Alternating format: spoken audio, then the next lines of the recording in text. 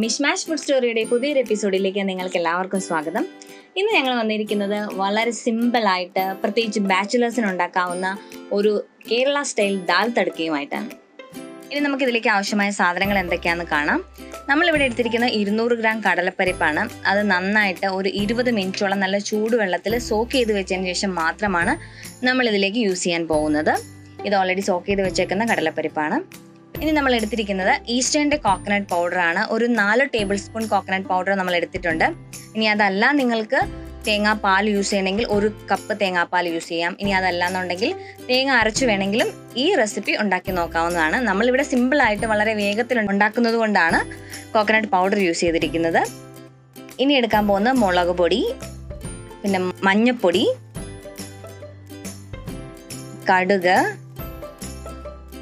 ആവശ്യത്തിന് വെളിച്ചെണ്ണ, പിന്നെ ഉപ്പ്, പിന്നെ അതിലേക്കായിട്ട് നമ്മൾ ഒരു 2 പച്ചമുളക് എടുത്തിട്ടുണ്ട്, അത് ചെറുതായിട്ട് മുറിച്ച് വെച്ചിട്ടുണ്ട്. പിന്നെ വെളുത്തുള്ളി ഒരു 3 അല്ലി ചതച്ച് വെച്ചിട്ടുണ്ട്. ഇഞ്ചി അതുപോലെ ഒരു ചെറിയ കഷ്ണം ചതച്ചെടുത്തിട്ടുണ്ട്. പിന്നെ കറിവേപ്പില, ഒരു സവാള നമ്മളൊരു ചെറിയ കഷ്ണം, ഒരു ചെറിയ സവാള എടുക്കാം, അല്ലെങ്കിൽ ഒരു ഹാഫ് സവാള നമ്മൾ ചെറുതായിട്ട് മുറിച്ച് വെച്ചിട്ടുണ്ട്. പിന്നെ ഒരു 3 വറ്റൽമുളകും. എന്തായാലും നമുക്ക് പരിപ്പ് വേവിച്ചെടുക്കണം. അതുകൊണ്ട് തന്നെ നമ്മളിത് കുക്കറിനകത്താണ് വെക്കാൻ പോകുന്നത്. എന്നിട്ട് ചൂടായതിനു ശേഷം അതിനകത്തേക്ക് കുറച്ച് വെളിച്ചെണ്ണ ഒഴിച്ചു കൊടുക്കുക. പച്ച വെളിച്ചെണ്ണയാണ് നമ്മൾ യൂസ് ചെയ്യുന്നത്. അതിനുശേഷം നമ്മൾ നേരത്തെ സോക്ക് ചെയ്ത് വെച്ചിരിക്കുന്ന പരിപ്പ് ഇതിനകത്തേക്ക് ആഡ് ചെയ്ത് കൊടുക്കുകയാണ്.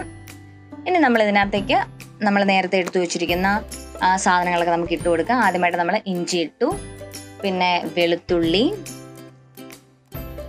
കറിവേപ്പില, പിന്നെ നമ്മളൊരു ഹാഫ് സവാള എടുത്തു വെച്ചിട്ടുണ്ട് ചെറുതായിട്ട് അരിഞ്ഞത്, അത് ആഡ് ചെയ്ത് കൊടുത്തു. പിന്നെ 2 പച്ചമുളക്, നമ്മൾ ഒരു 1.5 കപ്പ് വെള്ളം ഒഴിച്ചു കൊടുക്കണം. കാരണം പരിപ്പൊന്ന് നന്നായിട്ട് വേവണം. അതിന് വേണ്ടിയിട്ടാണ് നമ്മൾ 1.5 കപ്പ് വെള്ളം ഒഴിച്ചു കൊടുക്കുന്നത്. നമുക്ക് അതിനകത്തേക്ക് ആവശ്യമായ പൊടികൾ എന്തൊക്കെയാണെന്ന് കാണാം. നമ്മൾ ഒരു 1/2 ടീസ്പൂൺ മഞ്ഞൾപ്പൊടി ഇട്ട് കൊടുത്തിട്ടുണ്ട്. അതിനുശേഷം ഒരു 1/4 ടീസ്പൂൺ മുളക് പൊടി, അതിനുശേഷം ആവശ്യത്തിന് ഉപ്പും കൂടെ ചേർത്ത് നമ്മുടെ പരിപ്പ് വേവിക്കാനായിട്ട് വെക്കാം. അപ്പം നമ്മുടെ ദാൽ തടക്കയ്ക്കുള്ള പരിപ്പ് നമ്മൾ ഓൾറെഡി വേവിക്കാൻ വെച്ചു കഴിഞ്ഞു. നമ്മളൊരു 3 വിസിൽ കേട്ടതിന് ശേഷം കുക്കർ മാറ്റിവെച്ച് ആ ആവി മുഴുവൻ പോയതിനു ശേഷമാണ് നമ്മൾ എടുത്തിരിക്കുന്നത്. ഓരോരുത്തരും എടുക്കുന്ന പരിപ്പിന്റെ വേവ് അനുസരിച്ച് അതിന് വ്യത്യാസം വരും. നമുക്ക് കോക്കനട്ട് പൗഡർ എങ്ങനെ മിക്സ് ചെയ്ത് എടുക്കാം എന്നത് കാണാം. 4 ടേബിൾ സ്പൂൺ കോക്കനട്ട് പൗഡറാണ് എടുത്തിരിക്കുന്നത്. അതിലേക്ക് നമ്മൾ ആദ്യം ഒരു കുറച്ച് വെള്ളം ഒഴിച്ചിട്ട് നമ്മൾ മിക്സ് ചെയ്തെടുക്കണം. അല്ലെങ്കിൽ ഒറ്റയടിക്ക് വെള്ളം ഒഴിച്ചു കഴിഞ്ഞാൽ അത് മൊത്തം കട്ട പിടിച്ചു പോകും. അപ്പോൾ കട്ട നമുക്ക് ഉടച്ചെടുക്കാൻ ബുദ്ധിമുട്ടായിരിക്കും. അതുകൊണ്ട് തന്നെ ആദ്യം ലേശം കുറച്ച് വെള്ളം ഒഴിച്ചതിന് ശേഷം നന്നായി ഇളക്കി നന്നായിട്ട് മിക്സ് ചെയ്തെടുക്കുക. അതിനുശേഷം നമ്മൾ ഒരു 1/2 കപ്പ് വെള്ളം ആഡ് ചെയ്ത് കൊടുക്കുക.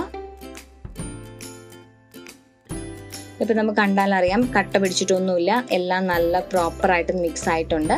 നല്ലപോലെ വെള്ളമായിട്ട് നമുക്ക് മിക്സ് ചെയ്ത് കിട്ടിയിട്ടുണ്ട്. അപ്പം നമുക്കിനി നമ്മുടെ വേവിച്ചു വെച്ചിരിക്കുന്ന പരിപ്പ് നമുക്ക് ഒന്നും കൂടെ അടുപ്പത്ത് വെക്കാം. കാരണം തേങ്ങാപ്പാൽ ഒഴിച്ചതിന് ശേഷം കുറച്ചൊന്ന് തിളപ്പിച്ചെടുക്കണം. നമ്മൾ തിളപ്പിച്ചല്ല, ഒന്ന് ചൂടാക്കി എടുക്കണം. അതിനുവേണ്ടി നമ്മൾ കുക്കർ വീണ്ടും അടുപ്പത്ത് വെക്കുകയാണ്.